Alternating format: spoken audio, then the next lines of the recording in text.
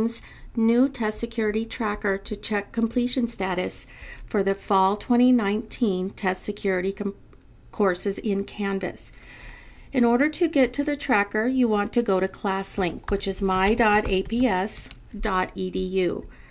Once you get to ClassLink, you log in with your APS credentials. When ClassLink loads, you're going to look for an icon that's the SAPR icon logo that says APS Internal Visualization. Mine is in the upper left-hand corner. Once I open that, you're going to have to make sure that you log in with your APS Google account. Once you're logged in, it will take you to the SAPR page, the APS Internal Visualizations page. From this page, there are several links and lots of information. To get to the Test Security Tracker, you scroll down and it's on the left. Test Security Training Tracker. When it opens, it will automatically open to the district view with all of the zones and their completion rate for the entire district and zones. So currently 34% have passed, and you can see each zone. If you are interested in your school, you can go to select school name and either check your school or type in. We're going to look at Oñate. Oñate Elementary, I typed in Oñate, I see it there, and then I click only next to it and it'll give me Oñate. And then if I hover over the graph, it tells me Oñate has 89.66% of their staff and teachers at their school, their employees, that have passed the test security course in Canvas. If you want to know specific detail of who has passed and who hasn't, then you go to School Detail. Once you go to School Detail, you will have to choose your school again.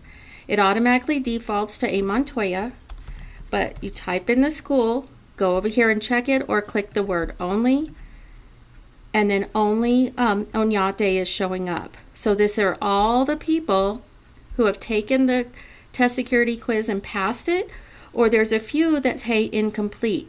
If it says incomplete, either they have not done it yet, or they have done it and not passed it yet, and we'll have to do another attempt.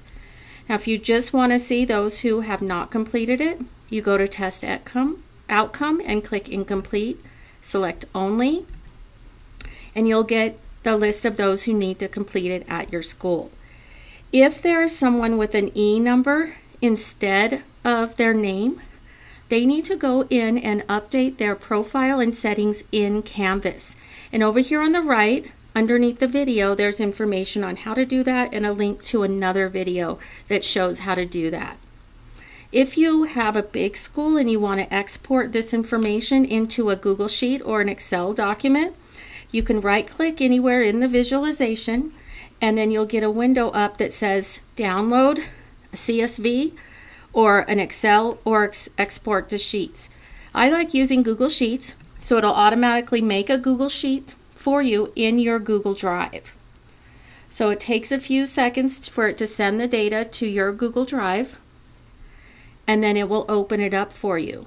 And then from there, you can go to the columns and resize them by just going to the middle and then double clicking on them. So go between the columns, double click, and it will get the column the correct width. So in a nutshell, that's how to use the Test Security Training Tracker to figure out who has completed the test and who has not.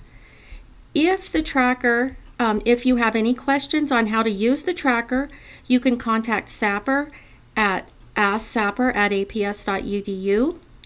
If you have questions or concerns about the people who are in the tracker, like if you have employees that are no longer at your school that are showing up there, or if you have people that aren't showing up that should, please email assessment@aps.edu with the employee's name and which course they should be in if they're missing one.